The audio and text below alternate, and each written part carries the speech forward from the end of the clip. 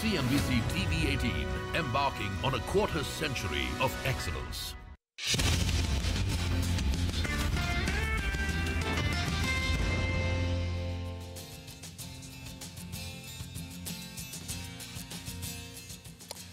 Okay, welcome back.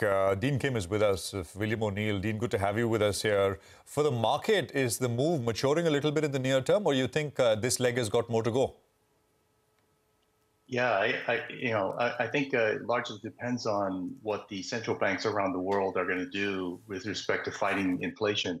But the good news is, we see inflation coming down globally. For example, we'll hear what Jay Powell has to say tomorrow, but for example, Bank of England and ECB, they're about to announce their rate decision on Thursday. But overall, we think the fight for inflation is working.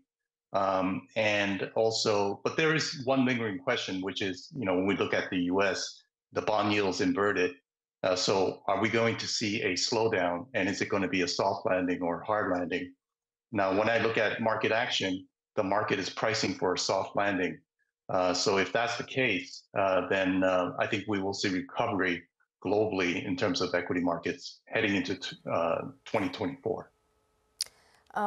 Dean, hi, good morning. It's been a really good year for the Indian markets, and we've discussed this ad nauseum. Do you think we can build on to our gains beyond this 21,000 level on the Nifty? If yes, what is the ceiling looking like for the market now? Well, I mean, certainly, India has done well. We categorize the market as being an uptrend, but the market is heavily overbought after making year-to-date high, a couple of weeks ago. So we may see a bit of a pullback, but the good news is the 10-day moving average is just 1% below. But overall, we continue to be very constructive on the Indian market. But just be aware that, we do see signs of potential short-term cooling off, which is fine. We just want to make sure that the market is going to catch short-term support at the short-term moving averages and then work itself back up again. In terms of how high it's going to go, I think it's going to go much higher because of the fact that let's face it, China is in trouble, and all attention is going to be in India.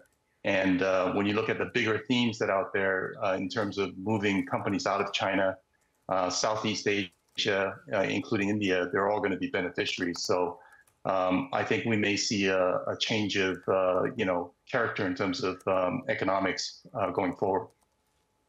Hi, Dean. Morning. What about crude oil prices? I think we're just 5% away from the 52-week lows, which is great news from an India perspective. What's your view out there? Yeah. I mean, right now, oil is sitting at 71. Next support is $69.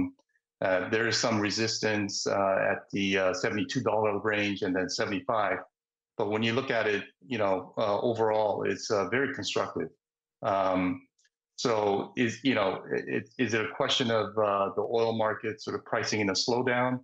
Potentially, but that's good news for India for sure. All right, Dean, we leave it at that. Thanks a lot for joining in. Appreciate your thoughts. So that's the global setup, and the prognosis on India continues to be positive, but plenty